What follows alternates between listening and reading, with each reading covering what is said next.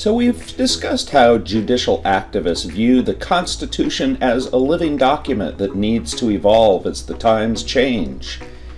So, what's the problem here? It seems logical, and most people would agree that even though the Constitution doesn't mention the right to use contraceptives, that people should have the right to use contraceptives. So what's the problem? Well, this, of course, was not a unanimous decision. Griswold v. Connecticut was decided by a 7-2 decision, so there were 2 justices who said that this decision was wrong. So what was their argument? Well, their argument was a classic articulation of the other mode of judicial interpretation, and that is judicial restraint. And what they said was that the majority fundamentally misunderstands the role of a Supreme Court justice in American democracy. That the Supreme Court in this case was acting more like a legislature than a court. Justice Black wrote, "I do not, to any extent whatever, base my view that this Connecticut law is constitutional on a belief that the law is wise or that its policy is a good one. In order that there may be no room at all to doubt why I vote as I do, I feel constrained to add that the law is every bit as offensive to me as it is to my brethren." So Justice Black begins his dissent by saying, I think this is a terrible law. I think this law is stupid. But I'm voting for it anyway. Why? Privacy is a broad, abstract, and ambiguous concept which can easily be shrunken or expanded in meaning. For these reasons, I get nowhere in this case by talk about a constitutional right of privacy as an emanation from one or more constitutional provisions. I like my privacy as well as the next one, but I am compelled to admit that government has a right to invade it unless prohibited by some specific constitutional provision. So again, this is very interesting. I like the right of privacy, but just the fact that I like it doesn't mean that it's part of the Constitution. The due process argument which the majority adopts here is based on the premise that this court is vested with the power to invalidate all state laws that it considers to be arbitrary, capricious, unreasonable, or oppressive. The power to make such decisions is, of course, that of a legislative body. Surely it has to be admitted that no provision of the Constitution specifically gives such blanket power to courts to exercise such a supervisory veto over the wisdom and value of legislative policies and to hold unconstitutional those laws which they believe unwise or dangerous. So Justice Black is saying here that the court is acting more like a legislature than a court. It is simply saying that it thinks that this is a bad law, that this law is a bad idea. But that is a judgment for a legislature to make. That is not the judgment for the court to make. The court is only supposed to be discussing whether or not laws are constitutional, and in this case there was no provision of the Constitution that was actually violated. So people who hold this point of view are called judicial restraintists or strict constructionists, and they have certain criticisms of the philosophy of judicial activism that we discussed in the other lecture. First of all, they say it's arbitrary. Anytime 5 justices feel that something's the case, then that's the way it's going to be. For example, the death penalty was constitutional in this country until, in 1972, 5 justices on the Supreme Court said that it wasn't. So for 200 years, the death penalty was unconstitutional, then it wasn't, then it was constitutional again in 1976. So it's arbitrary depending on the whims of 5 justices on the court. In addition, the criticism of judicial activism is that they have a wrong idea about what the Constitution is. If you'll recall, judicial activists see the Constitution as a living document. Judicial restraintists do not see the Constitution as a living document. They see the Constitution as a contract. And as with any contract, you can't change its meaning over time. A contract means what it means, and it means what it means and what it meant to those who wrote it. and that judges are not supposed to be changing the meaning of the Constitution over time, and that many of the decisions that activist judges reach confuse the act of judging for the act of legislating. Whether or not a law is a good idea is different from whether a law is constitutional, and judicial activists, according to Judicial Restraint, confuse these two concepts. And as a result, the ultimate criticism of judicial activism is that if it's used too often, it can damage the court's legitimacy. As you recall, judicial activists tend to overturn laws more frequently, and as a result, they are often going against majorities. And when you're constantly thwarting majority rule, as the court did, for example, during the Franklin Roosevelt era, the court's legitimacy can be damaged. And, of course, ultimately, judicial activism, according to its critics, harms democracy. That in a democratic society, important decisions should be made through the regular democratic process. And it's not right if 5 justices can overturn the wishes of 80 or 90% of the American public. 5 people are not more important than 200 million people. So again, this is the philosophy of judicial restraint. And individuals who subscribe to this philosophy reject the activist notion that the Constitution embodies dignity, justice, fairness, equality. To them, this is not what the Constitution is about. The Constitution instead is merely a set of rules. It lays down what the government can do and how it goes about doing that. And of course, judicial restraintists acknowledge that justices can indeed overturn laws. They agree with that, but they would do so far less frequently than activists would. And they say that they would only overturn laws based on very specific provisions of the Constitution. So the idea of judicial activists that you can create new rights, such as the right to privacy, is an idea that individuals who subscribe to judicial restraint reject. And they say that if a right is not explicitly listed in the Constitution, it probably does not exist. Now, of course, this seems to contradict the 9th Amendment, which specifically tells us that Americans have rights that aren't contained in the Constitution, but judicial restraintists are very, very skeptical of creating new rights.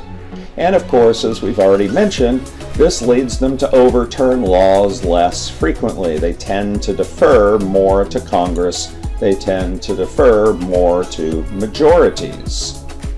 So then that raises, though, a question, what about awful laws? There are just some laws out there that are really, really bad. Like, for example, the law against contraceptive use. Why should people be arrested for using contraceptives in the privacy of their own home?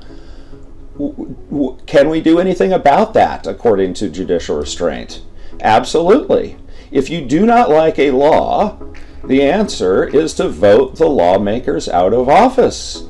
And if you do that, new lawmakers will reverse it. So, for example, with Obamacare, if you thought Obamacare was bad, according to judicial restraint, the solution is not to have the Supreme Court declare it unconstitutional, but rather to win elections and repeal it. And in fact, of course, that's exactly what ultimately happened with Obamacare. So Justice Stewart also dissented in Griswold, and he summarizes this point very well. It is the essence of judicial duty to subordinate our own personal views, our own ideas of what legislation is wise and what is not. If, as I should surely hope, the law before us does not reflect the standards of the people of Connecticut, the people of Connecticut can freely exercise their true 9th and 10th Amendment rights to persuade their elected representatives to repeal it. That is the constitutional way to take this law off the books. So Stewart is saying that we don't have to suffer with terrible laws. There is a way to get rid of them, but that way is through the legislature, not through the court. Well, but what if there's an awful law And it violates something like the right to privacy, a right that should have been in the Constitution, but a right that the Constitution simply doesn't mention. What about the Ninth Amendment?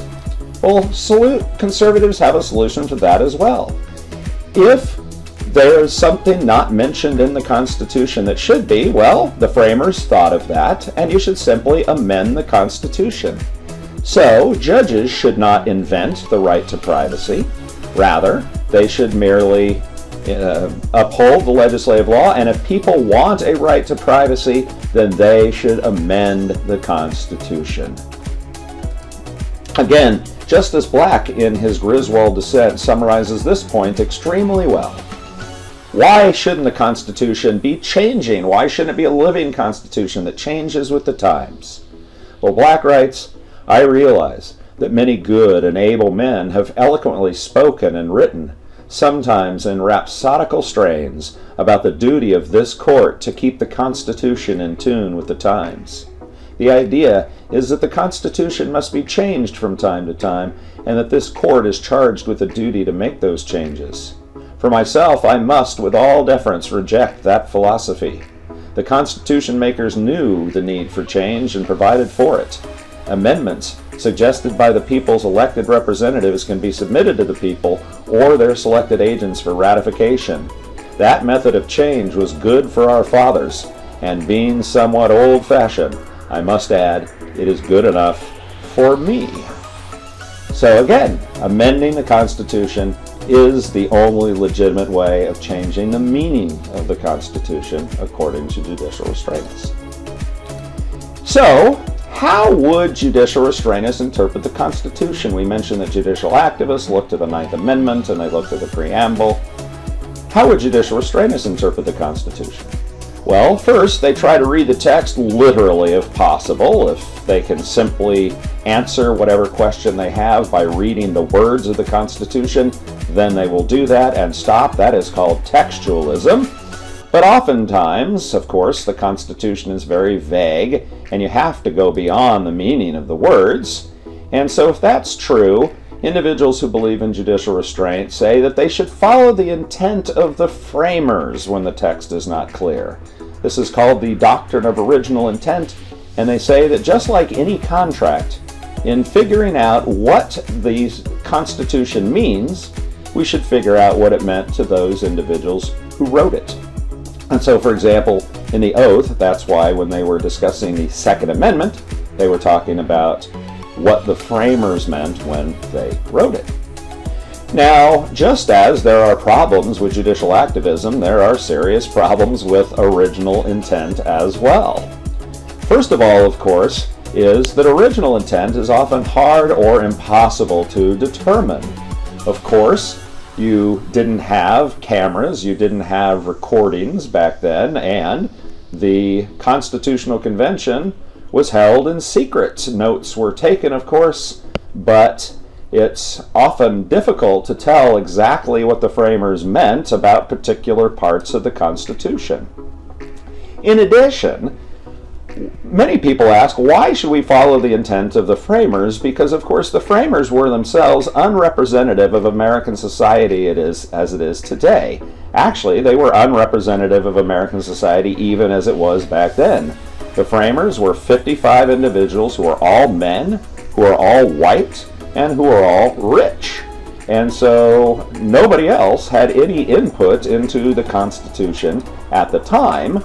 And one of the biggest problems with original intent, of course, is although we can talk about amending the Constitution as a way to change its meaning, the framers, of course, made amending the Constitution almost impossible. To amend the Constitution requires a 2/3 majority vote in both houses of Congress, which is itself almost impossible, and then it requires the approval of 3/4 of the state legislatures, which is also extremely difficult. Now, to see how the doctrine of original intent was extremely important during the confirmation of Robert Bork to the United States Supreme Court. If you'll recall, Robert Bork was nominated by Ronald Reagan to the Supreme Court in 1987, and his nomination was rejected. And it was rejected largely because of the argument that he made about Brown v. Board of Education, which was very much an originalist intent argument.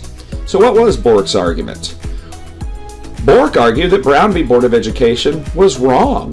In Brown v. Board, the court decided that the Equal Protection Clause made segregated schools unconstitutional. Bork said that no, segregated schools did not violate the Equal Protection Clause. And he said he arrived at that conclusion because he examined the original intent of the framers of the 14th Amendment. And in fact, he's not the only one. There's a whole book entitled Government by Judiciary that examines this. And if you take a look, what did the members of Congress say back in 1866? That was the year that they proposed the 14th Amendment. So Robert Bork took a look and said, well, what did they say back in 1866 and what did they do?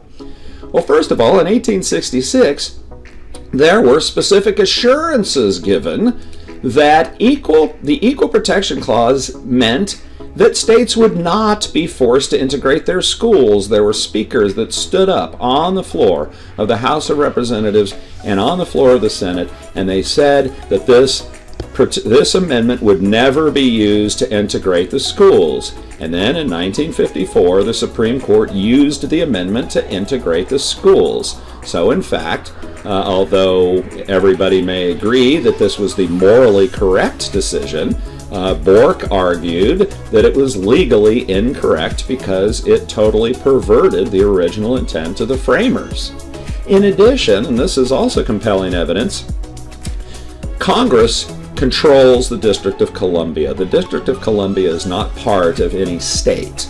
And yet, in 1866, the very same year that Congress passed the 14th Amendment, it also passed a law that required schools in the District of Columbia to be segregated. This is powerful evidence that the framers of the 14th Amendment did not think that it meant that schools had to be desegregated because they segregated schools themselves. And so, based on this evidence, he made the argument that the decision was wrong. Now, of course, he said, well, I agree with this particular decision, but it simply was not my role, or it would not be a judge's role, to declare it unconstitutional. And in fact, from his perspective, he was right. If you believe in the doctrine of original intent, it is true that Brown v. Board of Education was wrongly decided. But the problem, of course, is Bork said, well, yes, it was wrongly decided, but I still believe racial discrimination was wrong, and so the answer is we just need to amend the Constitution. We just need to add a constitutional amendment that says you can't segregate on the basis of race. Well, is that a legitimate solution? Not really, because, as we've already mentioned, amending the Constitution is virtually impossible as it requires 38 of the 50 states. So that means only 13 states are required to block any amendment to the Constitution. And can you imagine if there was a constitutional amendment to provide equal protection for African Americans and whites? I guarantee you every state of the South would vote against it, and they would probably vote against it even today. And what does that mean? If we followed Robert Bork's philosophy, we would still have segregated schools today. So it's a good theoretical point, I suppose, but it doesn't take into account the practical difficulties of amending the Constitution. And, to just say, oh, well, we're just going to stick with the law, we're going to stick with Plessy v. Ferguson, or we're going to stick with what they said back in 1866, regardless of how wrong it may be. Obviously, this is a recipe for disaster in a democratic society. You can tell how difficult it is to amend the Constitution because the Equal Rights Amendment back in the 1970s, which would have provided equal rights to women, only got it got very close, achingly close, 35 out of 38 states, and then its ratification deadline passed. Over time, it's actually gotten up to the 38, but the ratification deadline passed, so it likely will not be added to the Constitution. And the ERA had much broader support than any amendment to desegregate schools would have had. And if the ERA couldn't have passed, I guarantee you an amendment to desegregate the schools clearly never would have passed, and we would still have segregated schools today. And in addition, of course, gay marriage would never happen. The only reason that we have gay marriage is because of a Supreme Court decision. I guarantee you, if this were put to the states as a constitutional amendment, you'd get at least 13 states blocking it. So sometimes social change can only be reflected through the court's actions rather than through amending the Constitution. So there are, of course, problems with both judicial activism and judicial restraint. Let me summarize those real quickly. Judicial activism is criticized because it can be arbitrary. Whatever 5 justices decide is what they're going to do, and that it's anti-democratic because 5 individuals should not be able to overturn the wishes of hundreds of millions.